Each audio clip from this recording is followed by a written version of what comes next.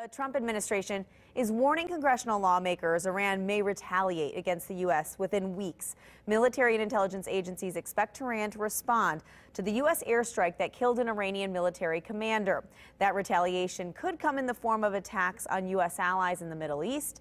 They could also be carried out in the U.S. Iran's president is threatening retaliation that will last several years.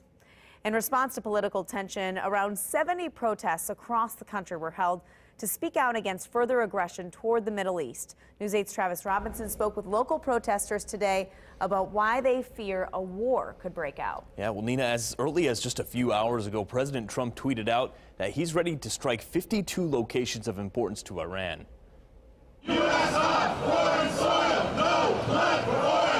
Protesters hoisted anti-war signs into the air, fearing the worst after a U.S. airstrike killed an Iranian general. Iran definitely doesn't want a war with the U.S., but these things can escalate very quickly, and it's easy to sort of jump the rung on the escalation ladder, and it's very difficult to get off. Through protest, they say they want the world and their own government to know they don't stand behind the actions of the country's leadership. We have a responsibility to say not in our name, because these decisions are never made democratically. We reached out to several organizations to see what those for the airstrikes had to say. As of this story, none have responded. However, several Indiana representatives have already made statements putting their support behind the airstrikes and the president. Greg Pence, a member of the House Committee on Foreign Affairs, says evil has been taken off the earth, and I stand firmly in support of President Trump. Senator Todd Young says justice was delivered, and Senator Mike Braun says he is proud President Trump is protecting our country and our allies. The protesters say even if U.S. actions don't start a war, it will become a major blemish on the country's reputation. I think the U.S. is increasingly seen as sort of a bully that bombs and sanctions and, commits other acts of aggression to get what it wants, regardless of what people of the world actually want. I think most people of the world don't want war.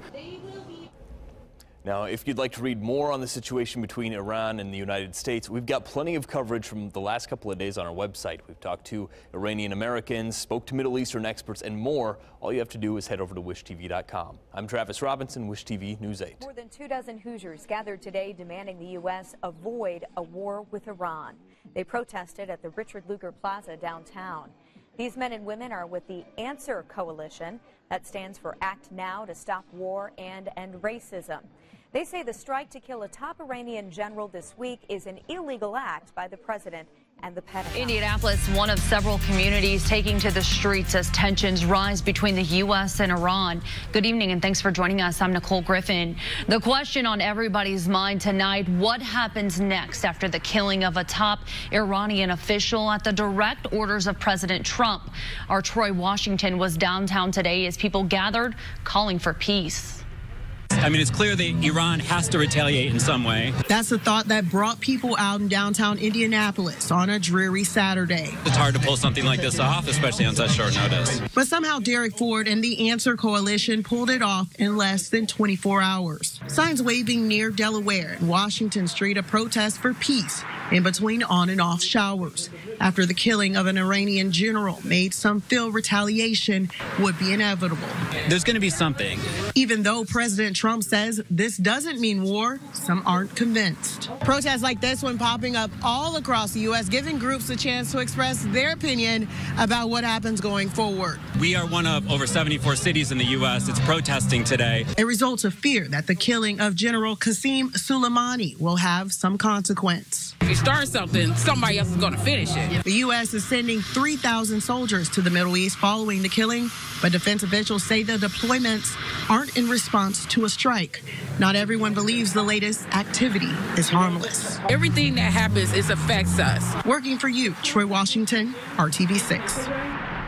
Troy, thank you. The White House has formally notified Congress about the airstrike. The notice must be sent within 48 hours of U.S. forces entering into hostilities in accordance with the War Powers Act. The act is a series of procedural requirements to make sure presidents keep Congress informed on military decisions. Meanwhile, thousands gathered on the streets of Baghdad at the funeral procession for Iranian General Qasem Soleimani. Chants of death to America rang through the crowd. Scenes like that are fueling fears of another Middle East war. Some Democratic lawmakers share those concerns. The question we have to be asking ourselves today is whether Qasem Soleimani is more dangerous to the United States alive or dead as a martyr. Other Democrats angry that they were not informed before the strike, but the president defending his decision, saying Soleimani was planning a major attack on U.S. interests. A U.S. intelligence bulletin says Iran will almost certainly retaliate overseas against U.S. and Israeli officials and interests. There are concerns here at home as well, putting New York and other major cities on heightened alert, but authorities have emphasized there is no specific credible threat. Demonstrators across the country are calling for peace between the U.S. and Iran. Back here in Indianapolis, there was a few people who gathered on Monument Circle last night in a silent demonstration. The organizers spoke before the event saying no one benefits from war. We've sunk trillions of dollars into wars that have done nothing but destabilize the region and displace or kill millions of people. Several anti-war demonstrations were also held in cities like San Francisco, New York City, and Miami.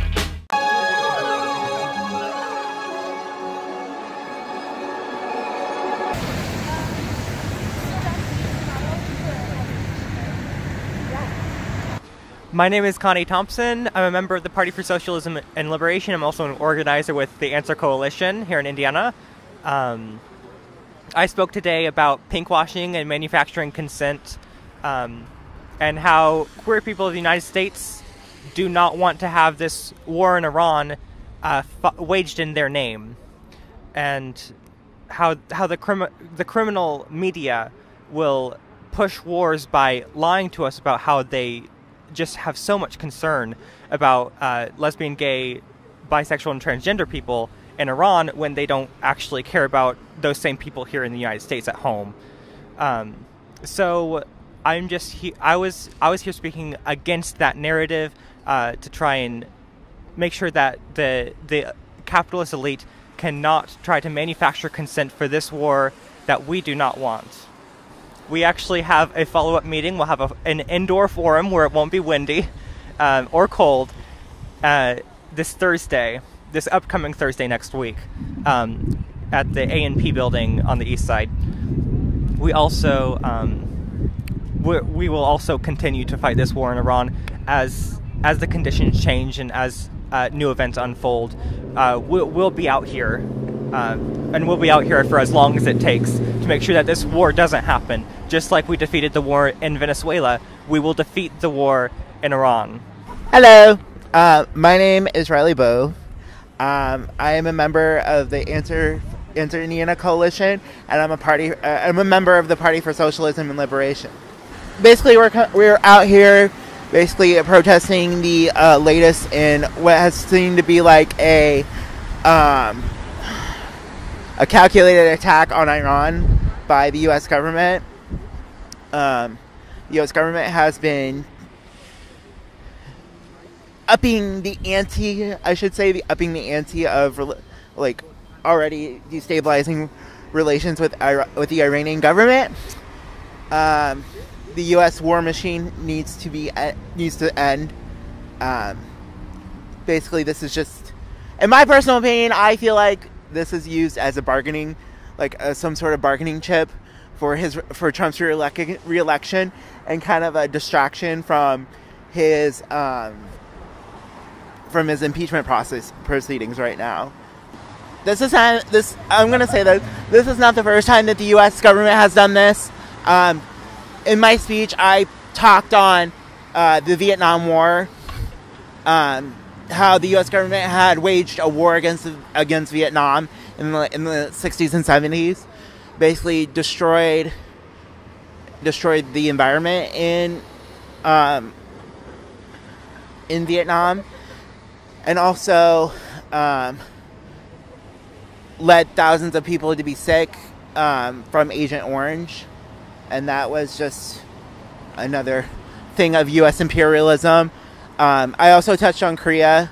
I have ancestral ties to Korea, and so growing up learning about the Korean War and how thousands of people were dying and sick and thousands of children were left orphaned, and the U.S. government still holds occupation on the Korean Peninsula to this day. So I call for the end of U.S. imperialism and the U.S. war machine.